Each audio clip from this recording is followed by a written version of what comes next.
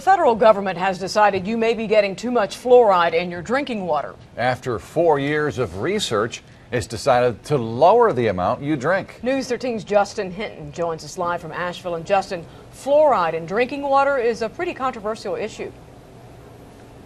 It is. Opponents will say that, when they come to their cabinet, they grab a glass, then fill it up with some water. Well, the fluoride inside, those health effects may not be known.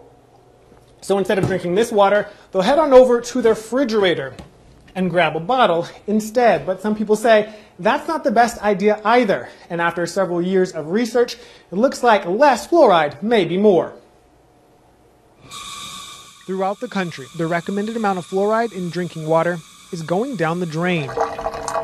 Lowered by the federal government from a range of 0.7 to 1.2 milligrams per liter to a now flat 0.7 for everyone, after too much fluoride has been linked to white splotches on children's teeth. Does that feel okay? Something Dr. Robert Powell of Asheville Dental Care has seen far too often in his patients. A tiny bit of fluorosis probably doesn't look good, but probably makes your teeth stronger.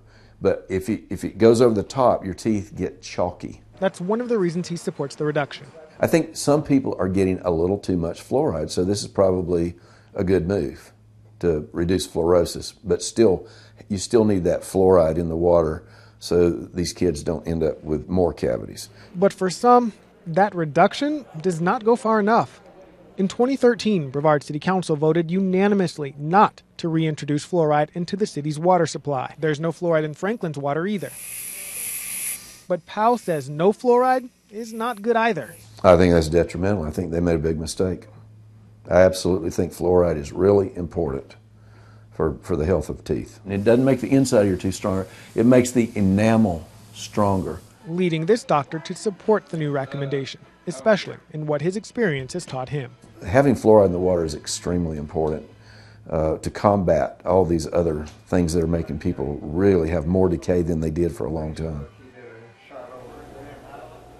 So what about Asheville? Well, according to a January sampling, the fluoride that's in this water is less than that 0.7 recommendation. Reporting live in Asheville, Justin Hinton, News 13.